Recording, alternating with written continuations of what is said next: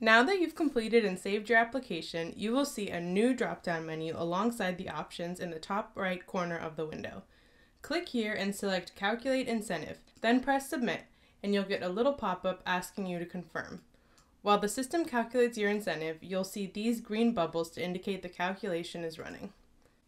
Once that calculates, you'll see this text telling you to scroll down to the bottom of the application to view your incentive amount and complete.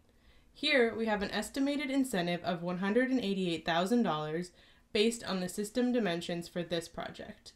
Once you've seen your incentive amount, you'll just need to confirm a couple of details before you can submit.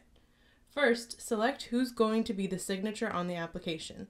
You can use these toggle options to select from your existing contacts, or you can enter a new name and email address.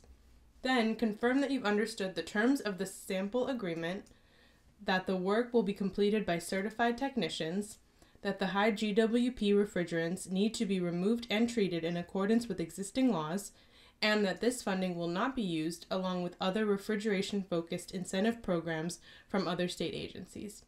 Then, select Submit from the new options in the drop-down box above and press the Submit button. Then it will ask you to confirm. Once again, you'll see these green bubbles to indicate your submission is being processed. You'll know your application has been successfully submitted when you see the workflow status is listed as Application Review up here in the green banner. Once it's accepted, our team will review and get back to you with any questions we may have. Thank you for applying!